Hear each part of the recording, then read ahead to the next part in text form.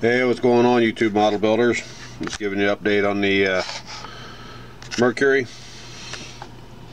I got it all painted. I'm gonna do the bare metal foil and the decals yet, and the wheels I have just finished gluing everything up and it's drying, and I just figured I'd do another dry fitment on the body and show what's going on. Yeah, see if I can get this sucker apart here.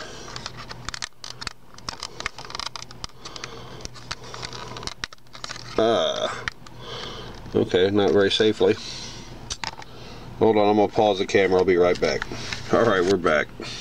I got the interior done in purple, even though it kind of looks like a blue. I painted the dash purple.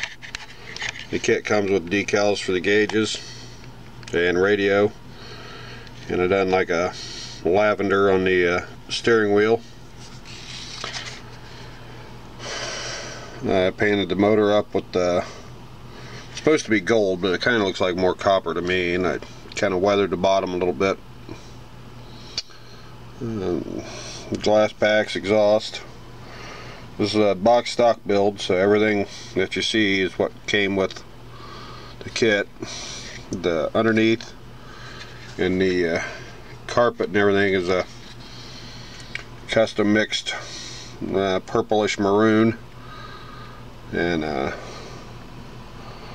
the gas tank is a that rub and buff metalizer stuff. But I've got the wheels. I just glued everything together on the wheels and they're drying. I'll get those on hopefully tonight, and start doing some bare metal foil and decaling. Now I hope to have this thing for the Buckeye Classic. I'm gonna take it one way or the other.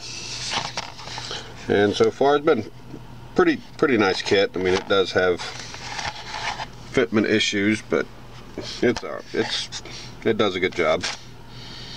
I lost the radiator hose. I was trying to get it in there.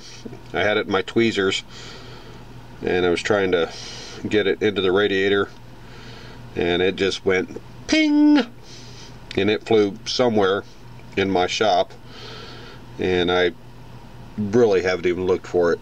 It would be pointless to even try. But anyways, there's the body. I ended up mixing my own purple. Kind of looks like it has dust on it, but that's the flake highlight coming out in the camera. But yeah, it's 50% black and 50% of the purplicious, and I put just a hint of the misty lavender pearl powder in it, and I was thinking about going over it with the clear with a pearl, but I kind of like the starkness of it. Anyways, there's my build, and I'll probably do the final from Buckeye Scale Classic car shop in Columbus.